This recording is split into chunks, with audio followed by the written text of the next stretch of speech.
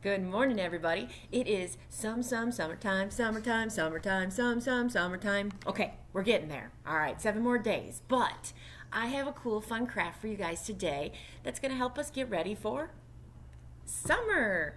So there's two different things we're going to learn about today. And the first one is how to make sponge water balls, for example.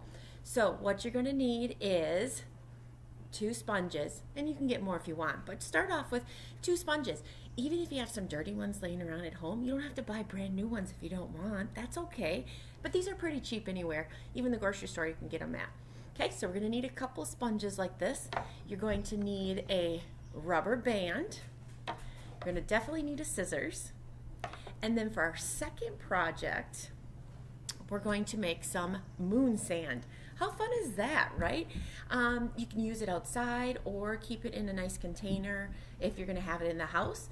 So what you're going to need for that is you're going to need some flour. Here's my tub of flour. You're going to need a little bit of baby oil. Remember, we used some of that for the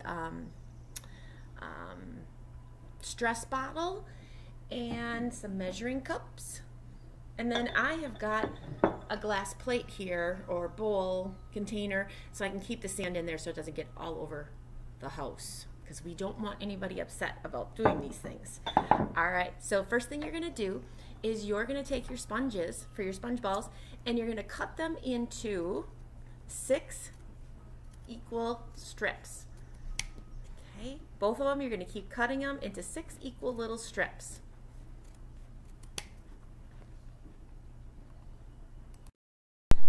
Okay, so after you got them cut up, you're going to lay them on top of each other. Oops. You're going to lay them on top of each other, and you're going to wrap the rubber band right around the middle. You want to make it kind of tight. So the rubber band is wrapped around both of them, and it looks a little goopy like this. Then we're going to spread them out. Spread them out like this. And they look so fun. Like, what a cool ball. Dex even likes to catch these because I've made these before. And you can play catch with him, or you soak them in water, and when your brother or sister comes out of the house, wham, and you get them all wet. And it doesn't really hurt either. It's kind of fun that way. All right, so let's move on to the next one and making our moon sand. All right, Dex and I are about to make moon sand. He's kind of curious about what's going on here. So we have 2 cups of flour. Just regular flour that you have in your kitchen, and then I have 1/4 of a cup of baby oil. So that's 1/4, so it's 1/4 of a cup. Okay, think about a whole cup is in 4s. It's just 1/4 of that cup.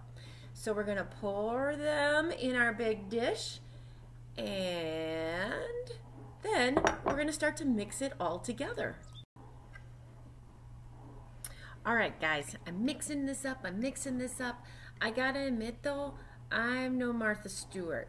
I don't think my moon sand turned out the best. I actually had to add extra baby oil to it. But on the other hand, now it clumps together, and you can make some neat things.